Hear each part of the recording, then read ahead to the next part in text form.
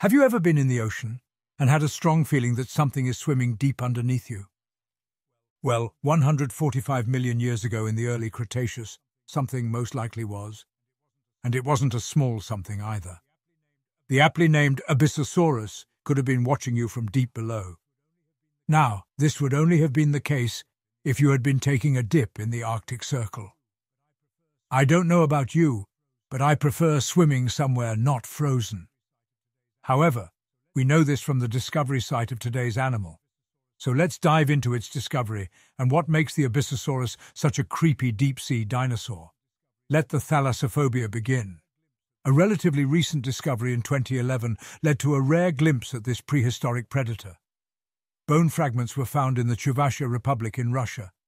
Neck, shoulder, rib, and rear flippers were unearthed, and they seemed to point to a fairly large marine reptile.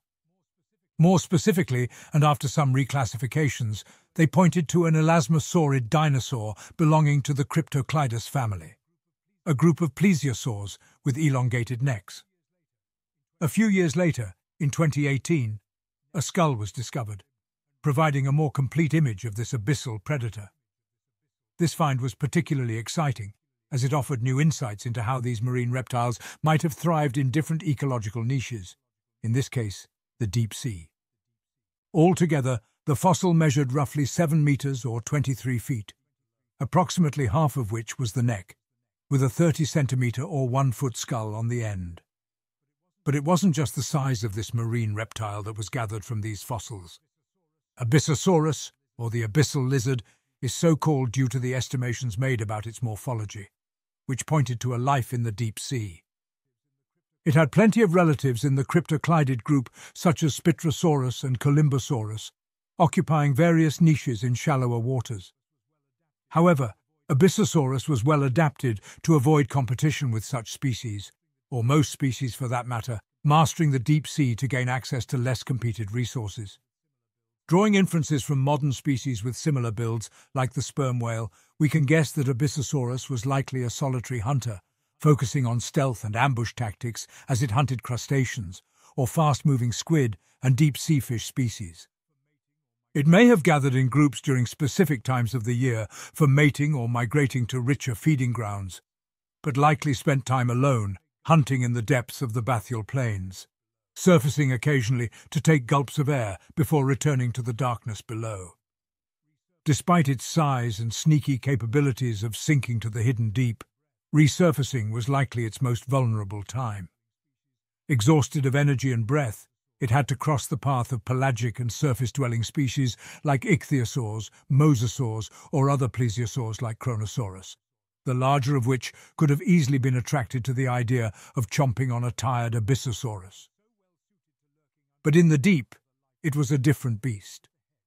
How did paleontologists identify that this 7-meter predator was so well suited to lurking underneath all other life forms?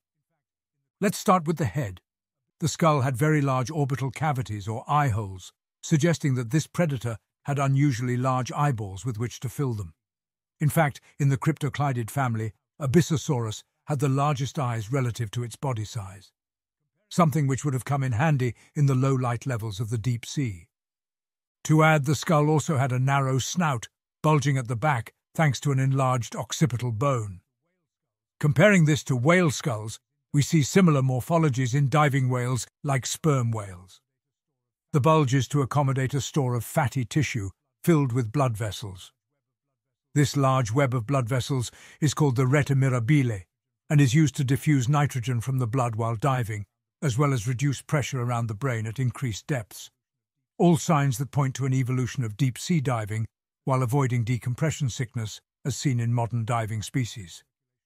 This web also helped to control the circulation of fluid to the skull, so that the brain would not receive a sudden shock of cold blood, as the Abyssosaurus made a headfirst dive into the icy depths. At the snout, the narrowing would have been useful for picking at crustaceans and cephalopods on the ocean floor, prey which would have been abundant in the northern ecosystem that the Abyssosaurus was found.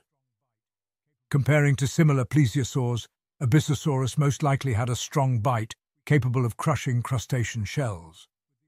Combining this with conical recurved teeth, We can estimate it as a generalist hunter, with the option to also lunge at slippery prey before entrapping them in its jaws and slowly swallowing them down its long neck. In the deep sea, you can't afford to be picky about food choices, so these adaptations are hardly surprising. Best keep your toes out of the deeper water next time you're in the ocean. The narrowing skull shape we've mentioned is also similar to those of immature individuals of other elasmosaurid species. In what is quite an interesting piece of evolution, it has been observed that deep-sea species maintain the same features as immature individuals, known as pedomorphia, as well as similar behaviors in a more slow, sedentary lifestyle. This is perhaps to conserve energy in high-pressure environments where food can be scarce, coupled with a slower maturation rate.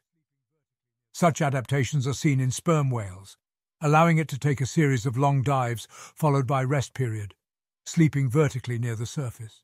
Abyssosaurus may be similar, as it is theorized to hunt in the bathyal zone, 1,000 to 4,000 meters below the surface. This evidence is further supported when moving down the body and looking at the neck. The vertebrae in its neck were very tightly packed, giving little lateral movement, the opposite to what is observed in pelagic predators that need to make quick grabs at prey no matter what angle.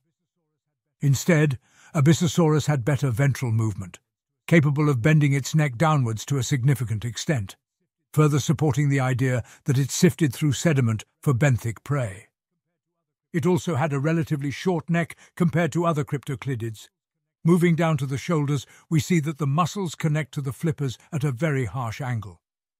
This means that its flippers were not particularly good at moving up and down in a vertical motion, as seen in pelagic species that cruise horizontally, using this motion to maintain the same depth. Instead, Abyssosaurus's flippers were better suited to a rowing motion, which comes in handy once it dips its head down in a dive. This rowing motion now pushes water backwards, forcing itself down as it fights its buoyancy to dive into the murky depths to hunt, and conversely aiding its fight against water pressure when it wants to resurface. Speaking of buoyancy, it even had adaptations to help with this. Abyssosaurus's bones were dense and compact, known as pachyostosis, containing more cartilage than usual. This had two functions. The first is acting as a ballast, helping the Abyssosaurus to sink rather than fight against its own buoyancy. The second is joint function at various depths. Cartilage does not expand or contract easily under different water pressures, unlike fluid-based joints, so it allows for more efficient movement, as well as neutral buoyancy in the high-pressure environments of the deep. These factors, coupled with large rear flippers that used the rowing motion previously mentioned, would have helped Abyssosaurus to hover in a diagonal position at the seafloor while it picked at the sediment for prey. In the torso, Abyssosaurus's ribcage was modified to allow its lungs to expand further, increasing dive time and reducing the energy needed to resurface more frequently. Moving to the pelvis, it had very dense gastralia bones, which are found between the sternum and pelvis. These would have acted as ballasts, even more so than the already dense body adaptations it had. This would have helped to counteract the buoyancy of its large lung capacity. Combining all of these features, we paint the picture of a large, well-adapted marine predator capable of sinking itself into the icy dark abyss of the Arctic Ocean during the late Jurassic and early Cretaceous. We hope this doesn't put you off swimming in the ocean. The Abyssosaurus is extinct after all. At least, we think it is. See you next time.